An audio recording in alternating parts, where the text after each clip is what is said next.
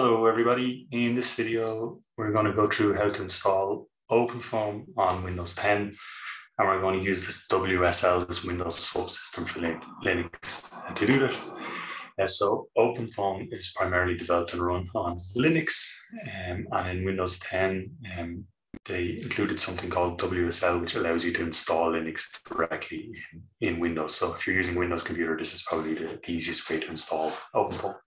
So just be careful, there are a variety of different versions and forks of OpenFOAM out there that are all made by different companies. So I'm going to stick to OpenFOAM versions, say 8 and 9 from openfoam.org, but we could use any of them.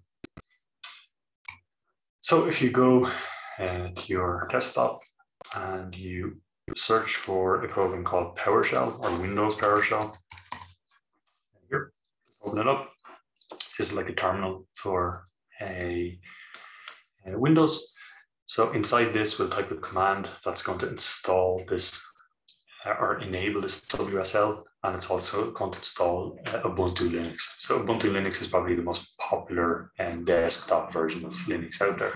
So if you type WSL space / install and you press enter, that will enable WSL, and then it'll also start to download Ubuntu.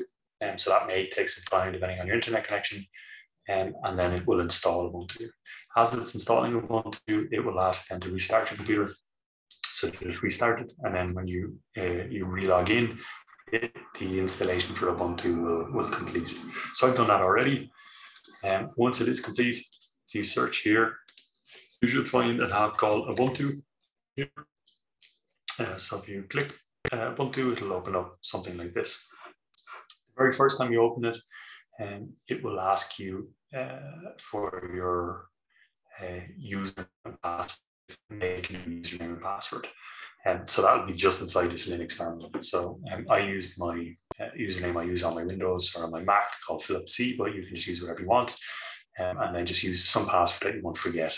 And you'll have to type in the password twice, and there'll be a cursor blinking when you go to type your password, so it won't show the characters that you're typing. So there's nothing wrong. Just type and press enter, and then when I ask you to repeat it, just type and press enter. So it won't show the characters. It's a kind of security measure. And I'm just going to move this over here. And so then once you've done that, then you're all set up and you're ready to go in the Linux terminal. So there's another video on commands in the Linux terminal, but here we're just going to focus on how to install OpenFOAM or get OpenFOAM set up ready to use in this Linux terminal. And also to mention that this is a fully functional Linux computer, and it's just there's no graphic environment. So on my Windows here behind, I can see I have a nice graphic desktop with buttons I can double click on. So if you install Ubuntu yourself on your own computer, on a partition of your hard drive, you'll have the same graphic environment. But this is just a terminal to Ubuntu. So still a Ubuntu computer, it's just it doesn't have the graphic interface. Okay, so next steps. If you go to Brightspace, there will be some commands there to install OpenFOAM that look like this. So these 4 commands here, and they all come from the OpenFOAM org website. So download, run on Windows, and those commands are just coming from here. So if you just copy each command once at a time, so Command C, and then you can just right-clicking will actually paste in the terminal. But you can also enable options here. If you go properties, you can tick this box if you want to use Control-Shift-C or V as copy and paste. So typically on Linux, it's not Control-C, it's Control-Shift key to C to copy and Control-Shift-V to paste. So if you just type the first one, press enter, and because it's a sudo command, that means it's an admin command, so it'll ask you to type your password for the first one. So just type your password, press enter. So then if you just do the same thing with the second and the third one, so they should be relatively quick commands. And then the last one, sudo apt-get install, and this is the one that actually installs OpenFOAM, and this one will take a little bit longer.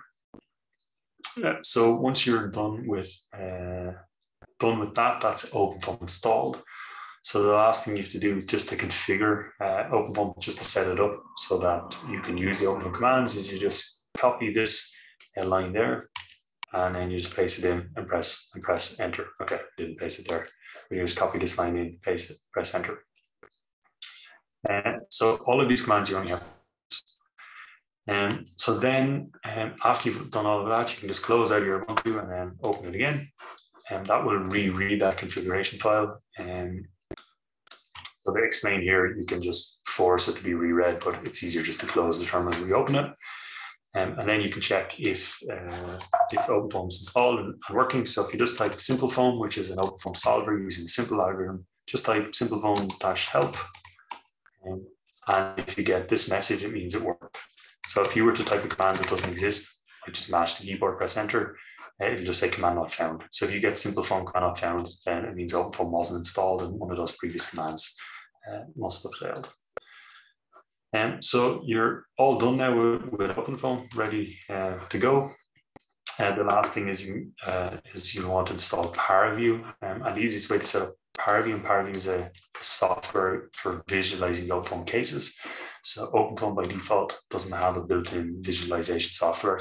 It's just a terminal toolbox for running solvers. So if you want to look at your mesh and look at the results, you can use a free program called ParaView. So just search in your browser for ParaView and go to download, and then just make sure you're on the correct version. So if you're on Windows or Linux or Mac, if you're on Windows, obviously here, just download the EXE. So whichever one says EXE, just download that, and then just go next, install it, and then you should have